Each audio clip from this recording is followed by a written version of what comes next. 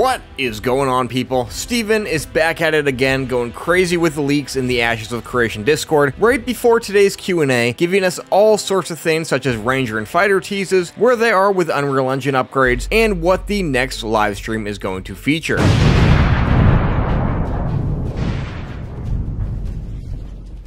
And not making you wait any longer, we now know that the September livestream will be focused around world events, not to be confused with the story arc events that we saw back in March. According to Steven, world events are pop-up challenges that exist within the open areas of the wilderness or points of interest that anyone can join. They will adapt in difficulty to player strength and last around 20 to 30 minutes, although some can be longer. This month's stream will talk about wave events, so they pretty much sound as traditional world events that pop up in MMOs, having you go out and complete an objective in a certain amount of time to get some rewards, which I imagine will have some cool twists on them, knowing Intrepid, but we will have to wait until the end of September to really find out what. As I said, Steven stated that the focus will be wave events, which I presume mean events that spawn having you fight or complete multiple waves of objectives before the ultimate goal at the last wave of the event. So really, based on the little information we have, nothing really that over the top. World events aren't exactly a new component to Ashes. We have heard bits and pieces on them way back in various streams, talking about how they may have some story-driven interruptions, such as blocking off roads, having bosses spawn, mobs show up that aren't expected,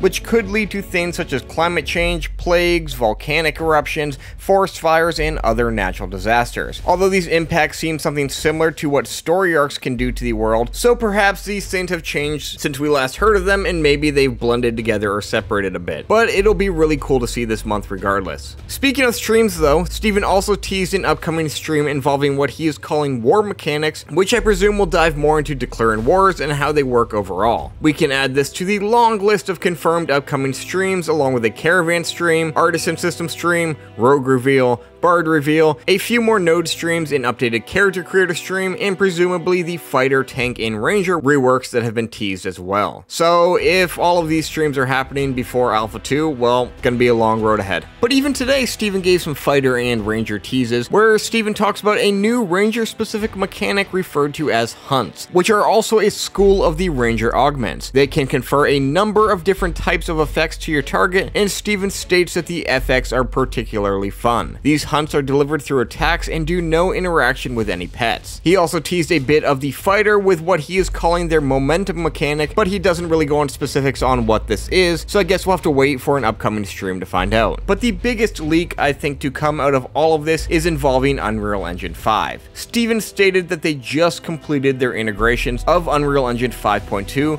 which is huge news. Unreal Engine 5.1 included a ton of graphical bugs to the game that are said to be resolved when they make that 5.2 jump. And now that we know this update is applied, we should see even more graphical improvements in the upcoming livestream. I presume this is something that was finished after they showed us the nodes 2 weeks ago, but Steven didn't actually say. 5.2 also included a lot of framework for procedurally generated content, which made very realistic environments, although I imagine this will not be something Intrepid uses, as handcrafted worlds are a much better fit for MMORPGs. But it also includes what is called Substrate, which is a new way of giving you more control over the look and feel of objects used within games. Steven went on to say that they will probably not begin the 5.3 upgrade until the end of the year, but does actually confirm they're making that upgrade by saying this, which for those who missed it, I made a video on this last week. 5.3 was just released, which enables nanite on terrain, which will greatly increase the performance and quality of games, as you won't need to decrease polygon counts as you move away from objects and increase them as you get closer. It also adds some cool fog mechanics with lighting and allows you to add skeletons to models in engine, which could save a lot of time. Overall, everything Steven dropped in the Discord is massive, and these leaks did an excellent job at building up the excitement for the next few months. Now, Steven, we just needed to throw in some spot testing announcements. Anyways, are you excited to learn more about world events in Ashes of Creation? Drop a comment down below, and if you're new to Ashes and have yet to create an account, feel free to use my referral link in the description below, where you can then jump in on the forums, buy some cosmetics, or just hang out until you can finally step foot into the world of Verra. Otherwise, be sure to stay tuned for a lot more to come.